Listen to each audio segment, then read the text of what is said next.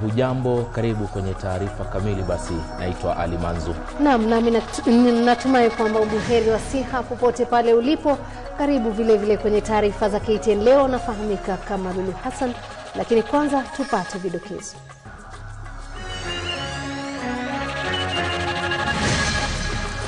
Wafanyikazi wa bandari ya Mombasa watishia kugoma huku shutuma dhidi ya uteuzi wa bodi ya KPA zikichacha. I want Tobiko to tell Kenyans which part of my statement is false. Sitishiki, mbunge Jakoyo Midiwo asema hayo baada ya kuwasili Kisumu kutoka Afrika Kusini. Aidha tunaangazia makala maalum kuhusu mapango ya Wataita na tamaduni zao. Na kinyang'anyiro cha wachezaji wanaowania nafasi katika ligi ya daraja ya kwanza chini ya miaka 20 chaendelea.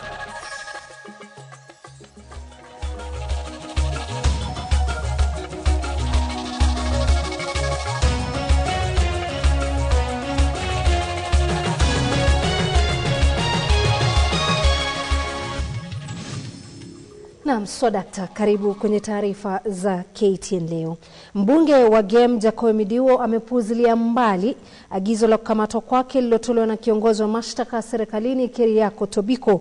Agizo hilo lilotolewa kufuatia matamshi yake kwamba kulikuwa na njama ya kumuua Waziri Mkuu Raila Odinga, lakini uchunguzi wa polisi ulibainisha kwamba madai hayo hayakuwa na msingi wowote. Jakoyo amesisitiza kwamba matamshi yake ni ya kweli na ataendelea kusimama nayo. Jakoyo alikuwa akizungumza mjini Kisumu asubuhi ya leo baada ya kukutana na wafuasi wake.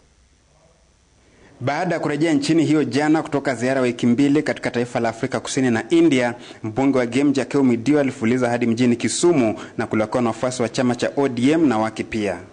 Ni mbunge ambaye amekuwa kigunga vichwa vya habari kutokana na matamshi yake kwamba kuna njama ya kumwangamiza Waziri Mkuu Raila Odinga. Ni matamshi yaliyopelekea yeye kuandikisha taarifa na idara ya ujasusi nchini, na baada ya uchunguzi kiongozi wa mashtaka serikalini Keriako Tobiko kuagiza polisi kumkamata akisema kuwa madai yake hayana msingi wowote. Lakini sasa Jakoyo amepuuzilia mbali semi hizo na kuwalaumu polisi kwa kutofanya uchunguzi wa kutosha. I have looked at what Tobiko has put before the court. It is interesting that only my statement is in the file taken to the court. The statements by the people I named were never made public or have never even been taken to court. I want Tobiko to tell Kenyans which part of my statement is false. Aidha amedokeza kuwa kama madai yake hayakuwa na ukweli, basi ulinzi wa waziri mkuu haungeimarishwa. Pia mwakashi polisi wa kutotilia mkazo matamshi yake. I know that the deputy CID boss only went to the Serena Hotel once and asked for a CCTV camera record, and he was told there was none. Does that constitute a lie by me? It is not my duty to record the cameras people who go to Serena Hotel. If I offer information, it is up to the police to investigate. Jakoyo anaongeza kuwa atazidi kuongea bila kutishwa na yeyote. You cannot threaten me with an arrest. After all, how many people have been arrested?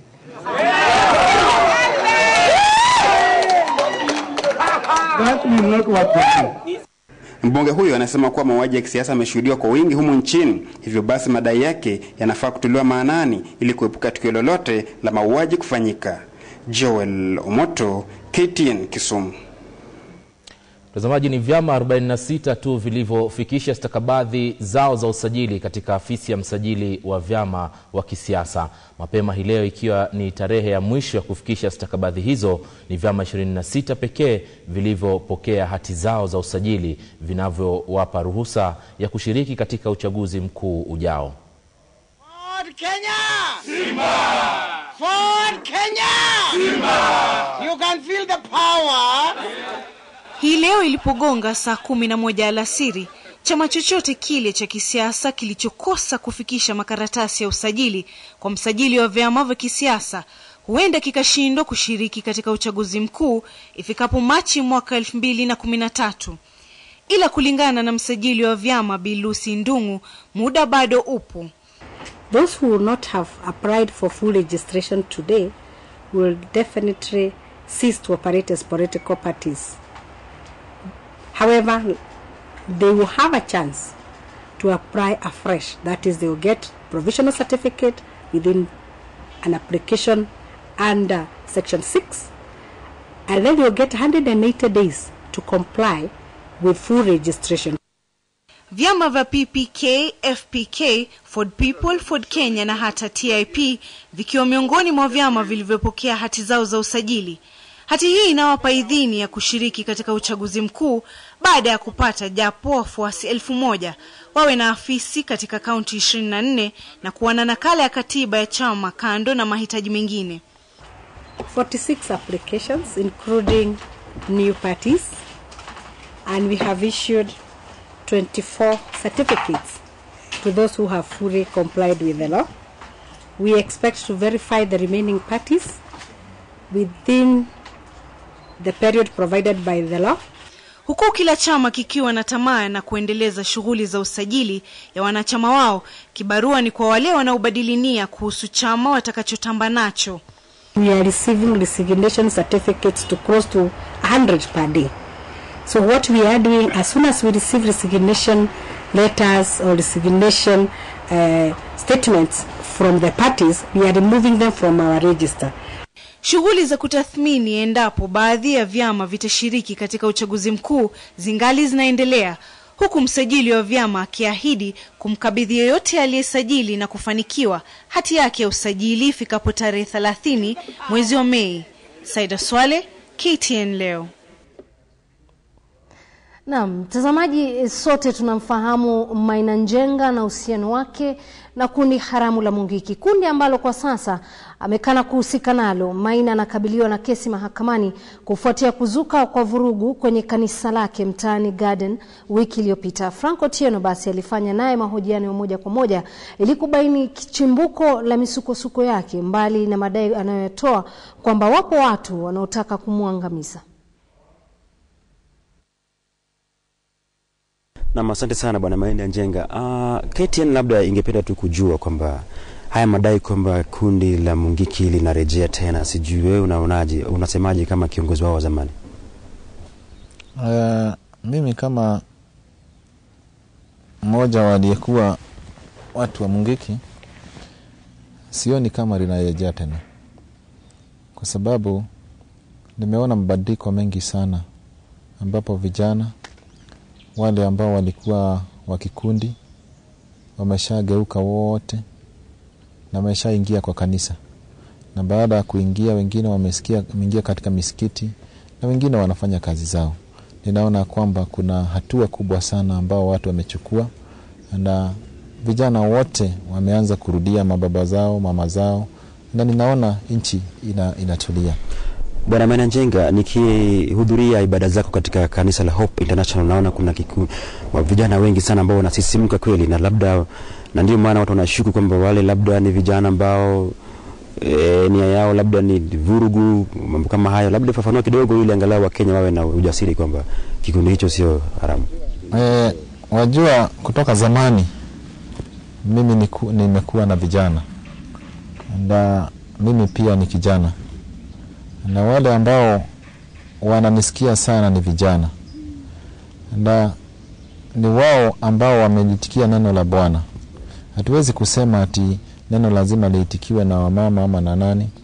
Kuna wamama ndani ya kanisa, kuna wasichana ndani ya kanisa, kuna watu wote. Naam, umekuwa ukihofia usalama wako katika siku za hivi majuzi, na labda Wakenya wangependa ufafanue kidogo kwamba umekuwa ukikumbana na mambo gani ambayo yanakufanya unahofia usalama wako? Mimi mwezi uliopita nilifanya kwenda police station na nikaripoti kuhusu vitisho ambazo nimezipata katika maisha yangu, ambapo hiyo visanga imekuwa ni misururu ya maneno, ambapo nilifanya statement katika CID headquarters. Na baada ya kufanya hiyo statement, polisi walisema ati si maneno ya ukweli. Lakini yale maneno nilipoandika katika police station ndio maneno sasa yanaanza kutokea. Wale ambao walikuwa wananifuata kutoka Kitengela na walifuata kutoka mpaka Karen mpaka wapi, mpaka Nyahururu, nimekuja sasa kuwaona wakitaka kutenda kitendo. Wamekuja mpaka kwa kanisa yangu, ndio wamekuja na bunduki, wamekuja wameandamana na watu ambao siwajui. Ndio walipoambiwa wajitambulishe, wanasema ni wanabiashara. Isipokuwa ni polisi walikuja wakasema ni watu wao, mimi singejua. Mimi nilikuwa nafikiria ni waizi, ni watu ambao siwajui. Naam. Siasa za mkoa wa Kati ama siasa za mwaka 2012 kwa ujumla zinaonekana zinakupa misukosuko hapa na pale. Hebu fafanua kidogo kwamba je, unakumbana na mambo yapi katika ulingo wa kisiasa? Kwanza kabisa ninasema mimi ni Mkenya kama Wakenya wengine wote. Na hata yule ameokoka ana pia nafasi ya kugombea kiti katika sehemu yote ya Kenya. Basi mimi ikifika mwaka wa 2012 nitakuwa nikigombea kiti kimoja katika nchi hii yetu ya Kenya. Na ndio maana hii vita imekuja sana ya kutoka mkoa wa Kati. Maana kuna watu wanafikiria vile viti wanataka ndio mimi nataka. Na tukiachana na hayo, tume ya uwiano utangamano wa kitaifa inayoongozwa na Mzalendo Kibunja sasa inachunguza madai ya kukithiri kwa ukabila katika bodi ya halmashauri ya bandari humu nchini, yani KPA. Tume hiyo imekiri kupokea malalamishi kutoka kwa makundi ya kijamii hususan kutoka eneo la pwani ya Kenya, na imeahidi kutoa ripoti kamili punde tu baada ya uchunguzi wake kukamilika. Viongozi wa kisiasa, baraza la maimamu, kundi la MRC na hata muungano wa wafanyikazi wa bandari ni miongoni mwa waliokemea bodi hiyo, wakidai imeteuliwa kwa misingi ya kikabila. Tukimhoji pembezoni mwa kampeni ambayo imezinduliwa na shirika la uwiano kwa lengo la kukuza amani mjini Mombasa na taifa zima kwa ujumla kabla uchaguzi mkuu ujao, mwenyekiti wa tume ya uwiano na utangamano wa kitaifa Mzalendo Kibunja amesema tetesi za wananchi dhidi ya mambo wanayoyatizama kama ukiukaji wa haki zinaweza kuvuruga amani inayohitajika kabla uchaguzi mkuu ujao. Mfano madai ya ukabila katika bodi ya KPA ambayo tume yake sasa inachunguza. We have received a complaint from an organization in Mombasa. And as usual, when we receive complaint from the public, we are under obligation to investigate that matter to the logical conclusion. Mwenyekiti wa baraza la maimamu na wahubiri wa Kiislamu nchini Sheikh Mohamed Khalifa pamoja na mbunge maalum Sheikh Mohamed Dor ni miongoni mwa wale ambao wameongeza shutuma dhidi ya madai hayo ya ukabila na kuyataja kuwa ukiukaji wa haki kwa Wakenya hasa wa pwani. Na sasa wanataka rais na waziri mkuu kuingilia kati na kuvunjilia bodi hiyo, la sivyo wamesema watatumia njia za kisheria. Wanataka angalau 75% ya nafasi katika bodi hiyo ichukuliwe na wapwani. Hatutalikubalia kuona wapwani wenyewe kuwekwa watu 9 kutoka nje ya mkoa huu, nje ya kaunti hizi, na kuletwa watu wa eneo moja. Twasema tunataka tuongezewe hawa 3 ni sawa. Na mtazamaji, basi kupitia taarifa hiyo ndio tunafikisha kwenye sehemu ya kauli yako. Leo tunakuuliza, je, unaunga mkono lalama za viongozi wa pwani kuhusu uteuzi wa maafisa wa bodi ya KPA? Je, unaunga mkono lalama za watu wa pwani kuhusu uteuzi wa maafisa wa bodi ya KPA? Naam, kama ilivyo ada, kushiriki ni rahisi. Nambari ya rununu kumradhi ni 8040, kianza na neno la au ndio, alafu ambatanisha na ujumbe mfupi. Mwishoni mwa taarifa hizi basi mtazamaji tutaweza kusoma ujumbe wako. Bila shaka unaendelea kutazama taarifa za KTN Leo. Subiri kidogo tu, tutakuja na taarifa nyinginezo, lakini kabla ya hapo hebu tupate kamusi ya leo.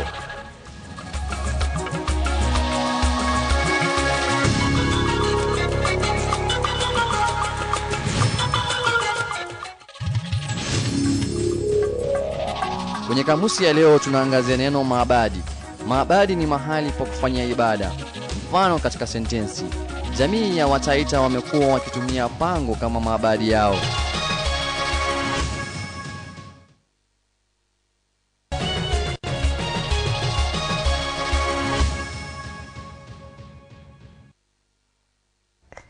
Na Naam, karibu kwenye taarifa za biashara leo.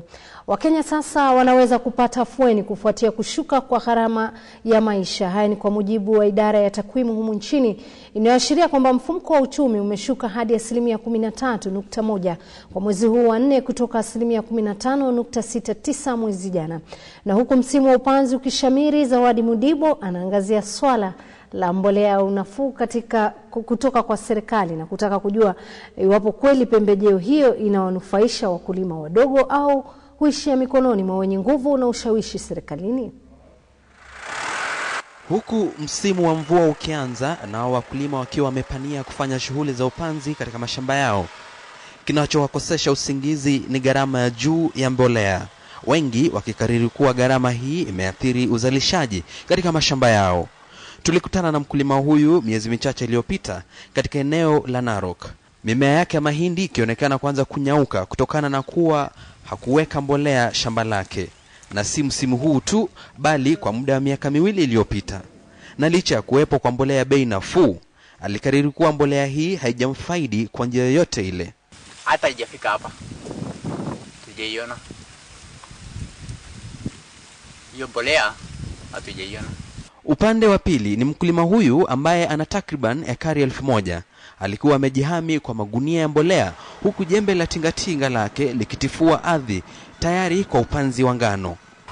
Ukienda kwa idara ya agriculture, kwa watu ya agriculture field officers, useme uko na eka 1, useme uko eka 5, eka 10, eka 100, utapewa barua kulingana na ekari zako. Hata hivyo, waagizaji na wauzaji wa mbolea wamelalamikia hatua ya kuuzwa kwa mbolea ya bei ya unafuu, jambo linalozua upinzani wa kibiashara kati yao na hazina ya NCPB kwa misingi kuwa the document you normally apply to the government to import the fertilizer had been raised on the 22nd of December prior to the submission of the tender. Na pia kumekuwepo na madai kwamba mbolea hii ya bei ya unafuu imekuwa haiwafikii walengwa husika. Zawadi Mudibo, KTN Leo biashara. Naam, shukran sana Zawadi Mudibo. Kwa sasa tupate soko la fedha na soko la hisa.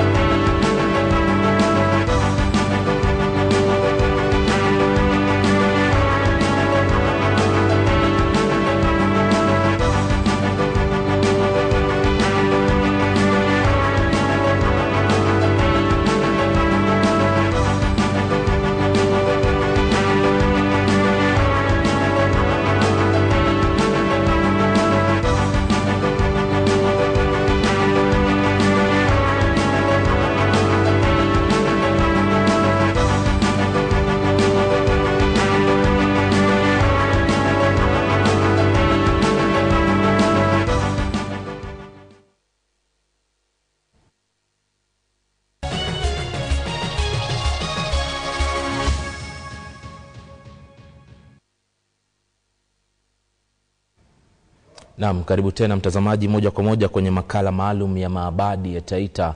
Hebu tafakari haya: mtu afariki kisha azikwe, kisha baadaye jamaa zake ambao wanafukua kaburi ili kusudi wang'oe fuvu lake, yani kichwa chake. Fuvu hilo linapelekwa katika pango maalum ambalo pia limejaa mafuvu ya watu wengine. Pango hilo linabadilishwa na kuwa mahala patakatifu panakofanyiwa maombi, panakoendelezwa mila na tamaduni, na pia panapoleta utatuzi wa matatizo ambayo yanawazonga jamii hii kutoka eneo la Taita. John Juma alizuru mojawapo ya mapango hayo ya jamii ya Wataita na anasimulia zaidi kwenye makala ya utamaduni ambao unaohusishwa na utata.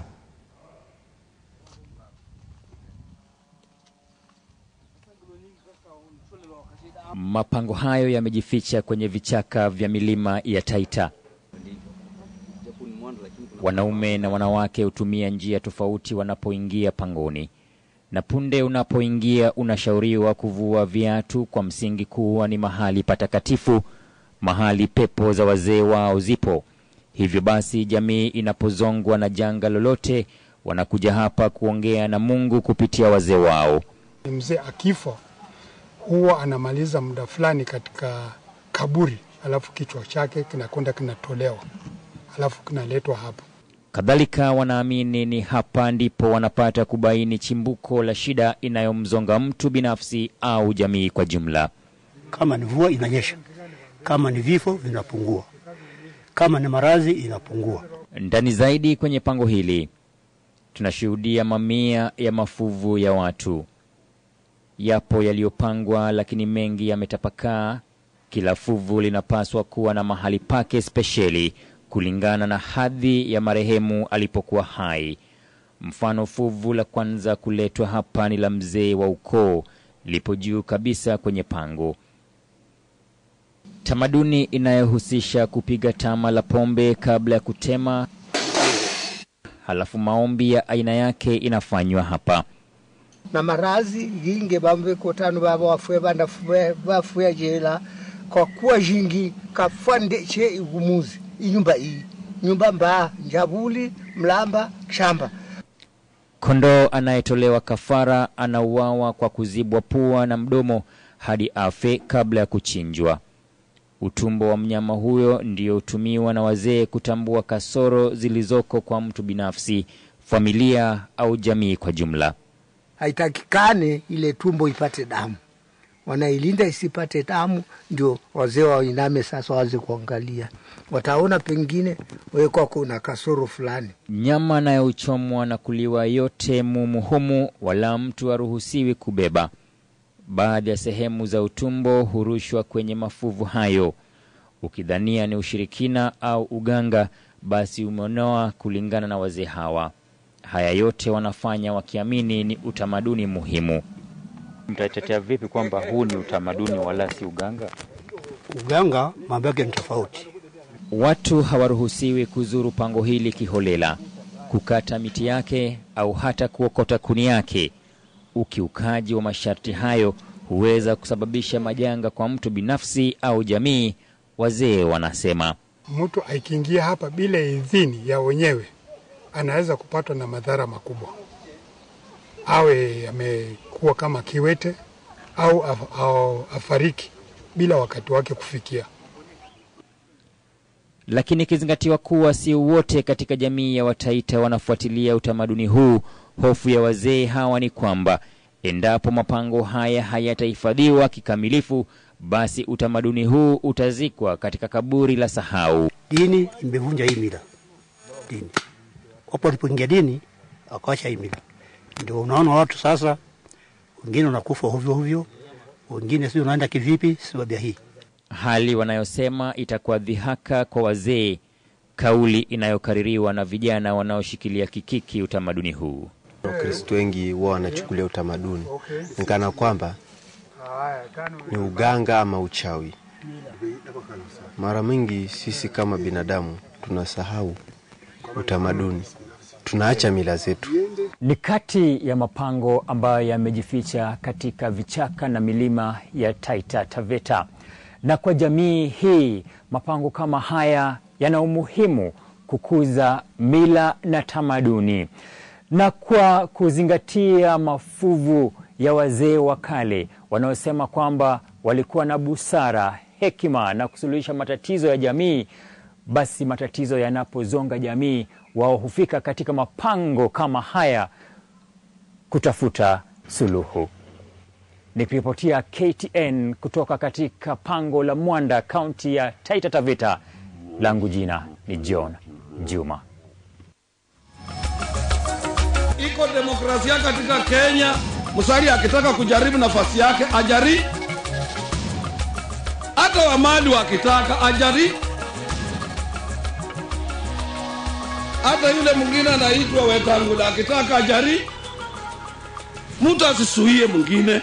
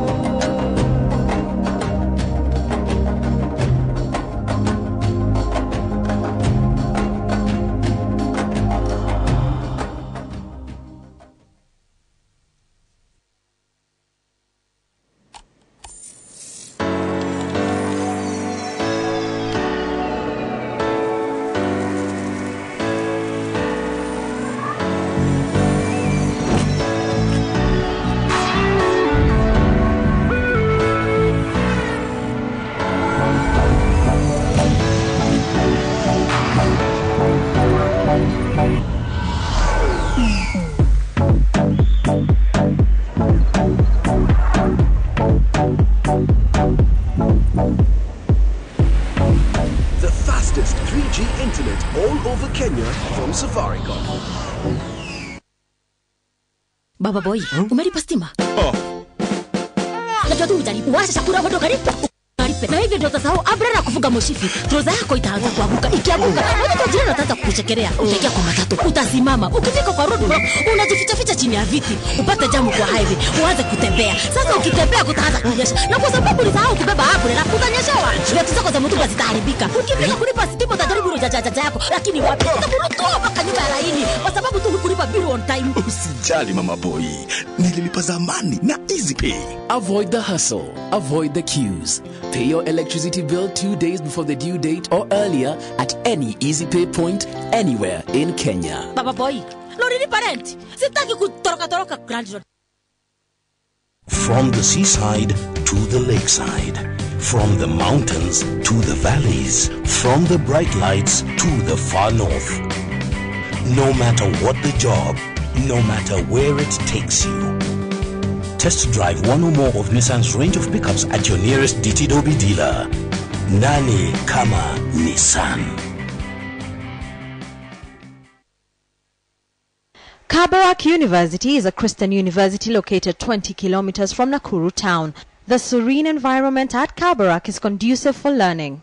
It is equipped with modern learning facilities and equipment, including a state-of-the-art library. May 2012 intake is on. Register for graduate or undergraduate programs in the School of Business, School of Law, Science, Engineering and Technology, and School of Theology, Education and Arts. Kabarak University, world-class education in biblical perspective. That may be good enough for these gems, but gems are getting tougher. You need advanced protection. Lifebuoy Advanced Lifebuoy gives protection against 10 infection-causing germs. 10 infection-causing germs. 1 advanced protection. Lifebuoy.